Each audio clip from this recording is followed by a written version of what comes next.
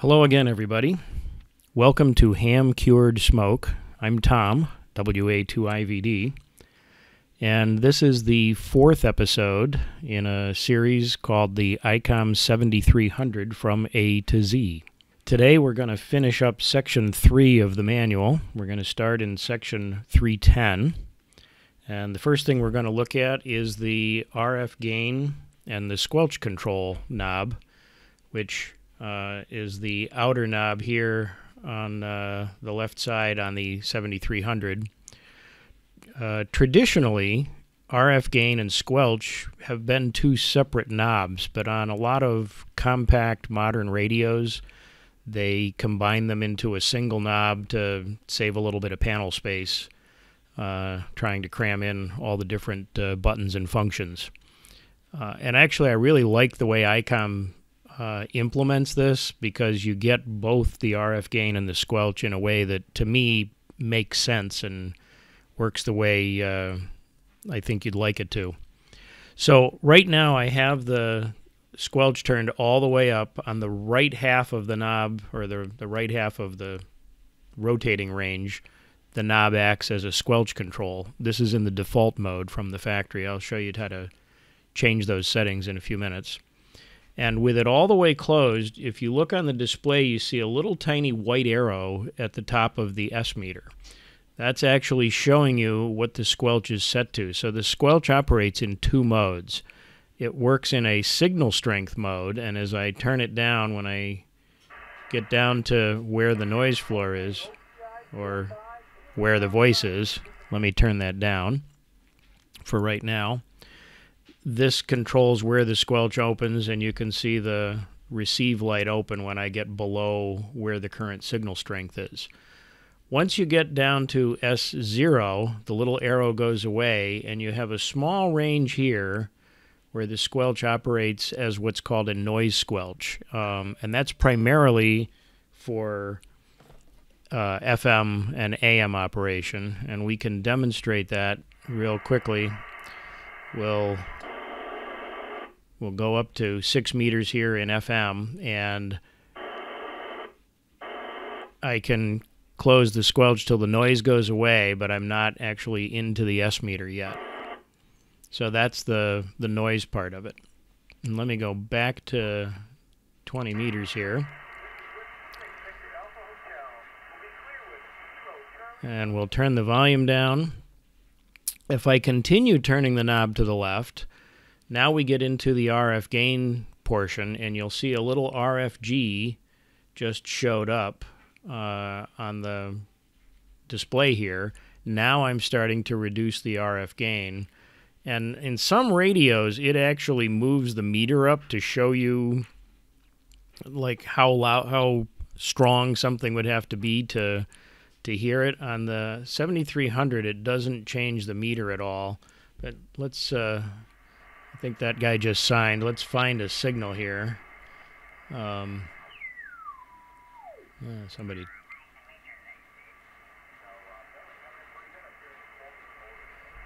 That's a pretty weak signal. Let me see if we can find a little better one here.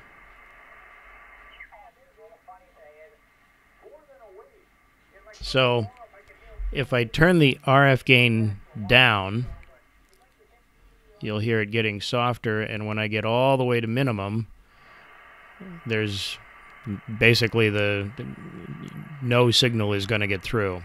So you just have the noise floor, and my noise floor is now at 0. And we can turn it back up. And of course he's stopped talking. So we'll turn the volume off for the moment. So this is the way the RF gain to the left and squelch to the right. This is the way it works default from the factory.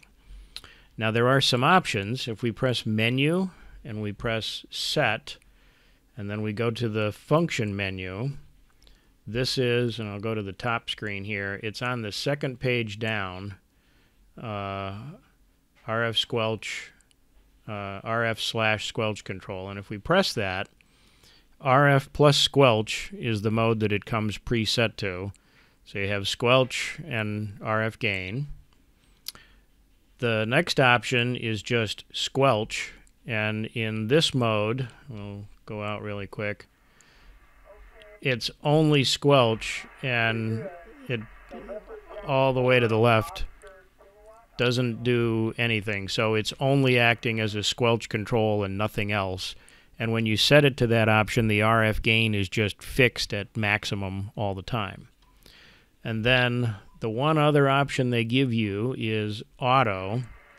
And in the auto mode, it operates just as RF gain, so all the way up, its gain is all the way up, and then as I turn it down, the RF gain comes up. So in this mode, it's only RF gain if you are in sideband or CW or RIDI, and if you are in AM and FM modes, it acts only as a Squelch control, so it automatically switches modes depending on what mode you're in. Personally, I like the default mode of both RF and Squelch, where you can, because if I need to Squelch the signal, I probably want the RF gain all the way up, and if I need RF gain reduced, I probably want the Squelch open. So for me, I like it in the default mode. That's the RF gain and Squelch control. Let's look at the rest of the functions on the last few pages here. The next thing they show is dial lock, which is this button down here near the bottom, and it says speech, and it has a little picture of a key on it.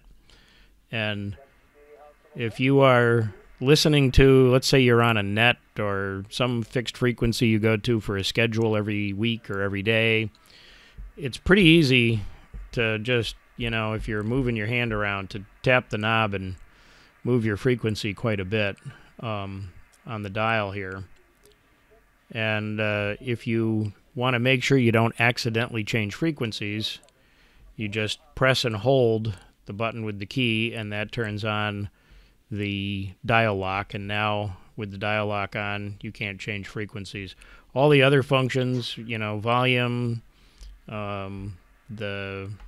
everything else is not locked. It's only the dial for changing frequencies. And then if you press and hold it again, it unlocks it. So pretty simple for that one. And then the next thing they show is basic transmission, which pretty straightforward. If you're doing sideband, you press the mic. But if you are running CW, or maybe if you're running data modes without a computer, there is a transmit button on the left side of the display, and it operates as a toggle. You press it, it goes into transmit mode. Press it again, it goes out of transmit mode. So pretty simple for that as well. And then next is adjusting the RF power. Now, I haven't done much with this multi-button other than show you that you can use it for changing some of the parameters and the menu functions. So if you press the multi-button, you get a little mini window here that shows up with some options. The top one is RF power, and it's pretty intuitive. You just touch whichever parameter you want to change. So RF power, you touch it, and you can use the multi-button to change your power from anywhere from 0 to 100%. And it's in percent, so for example, you have 100 watts sideband, so that's 0 to 100 watts. In AM, the 7300 will only do 40 watts, so 100% would be 40 watts. And I showed you in some of the menus that you can use either the multi or the dial. Well, for this function, the dial actually still just changes the frequency, so the only way to change power is to use the multi-button up and down. So that covers transmitting and RF power. Now the next thing, and I'm going to go a little out of order here, the next thing in the manual they show you is the meter. We'll get to that in a minute. The other one they show you is adjusting your mic gain, and again that operates the same way, but they give you some instruction on setting your mic gain. And I guess maybe it would have been useful to go to the meter first, but I'm going to put the meter in ALC mode, and I don't believe I'm going to get any indication on it because I've got my power set to 0, but we'll try. WA2IVD test. Oh, I guess even with power set to 0, it still manipulates the ALC. So ALC is the automated limiter control, automatic limiter control, and the manual suggests that you adjust your mic gain so that when you're talking, your voice peaks. Testing, 1, 2, 3, 4, hello, should be between 30 and 50% on the meter. And if you do much more than that, your voice is going to be distorted. And if you do much less than that, you're not going to have peak power when you're transmitting. I try to keep it kind of on the lower side. I tend to keep it a little between 1/4 and 30% myself, but the manual suggests 30 to 50% for peaks. And again, you would just adjust that here as you're talking into the microphone. And then finally, we'll take a look at the meter. And I'm going to, if you press the menu button, I'm going to press that and press meter. I now get all the meters at once. So the top meter is your signal strength, and then it is power when I'm in transmit mode. And then you have your ALC meter. The next meter is compression, which is how much compression is being done if you have that turned on. We'll get to that later. SWR for your transmit to show you how your antenna is doing, or your tuner. And then ID, which is current. ID stands for drain current, actually. And this is a solid-state radio, so the output finals are FETs, F-E-T transistors. And the two sides, the two input and output sides of those transistors are labeled drain and source. So this shows you how much current is going into the final transistors. And then you have two mini meters over here, which is your input voltage from 10 to 16 volts. So it should be, you know, just above middle if your power supply is at 13.8. And then, of course, your temperature. And hopefully most of the time it stays in the cool. If you're doing a lot of high-duty cycle transmitting, or you're maybe outside in the summer for field day, this may get up more toward the hot. And the radio will automatically reduce power if it gets into this red zone to protect the finals. So the other way you can use the meter is if I just tap this briefly, it turns off all the other meters, and then, for example, I can put the scope back on. If I tap the meter, and you saw me do this earlier, each time you tap it, it goes to a different parameter for transmit. Receive, it's always signal strength, and then it shows you on the bottom label what it will be when you're transmitting.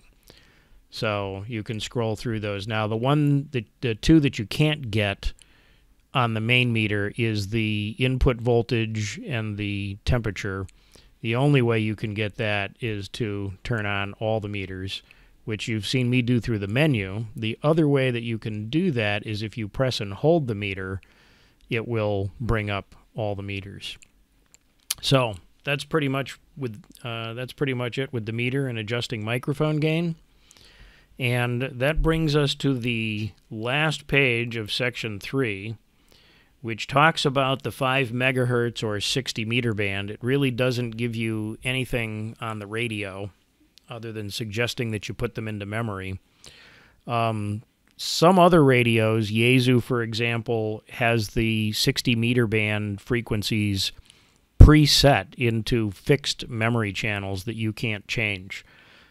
Icom has taken a different approach, and they tell you what the frequencies are for the 5 fixed channels that were allowed on 60 meters. And they tell you the frequency that you want to put on the display for sideband versus what the FCC center channel is. Because on sideband, the center of your transmission is offset from the carrier frequency. So they show you that for sideband, and then they show you for CW mode the frequency you need to set, which is the same as the channel frequency. When we start working on memory channels, we will use these as probably the first things that we'll program into a memory channel, because they'll make a nice example for setting those into memory. So that's the end of Section 3. Next time, we will take a look at Section 4 and move on through the rest of the manual. I'm Tom, WA2IVD, and thanks for watching Ham Cured Smoke.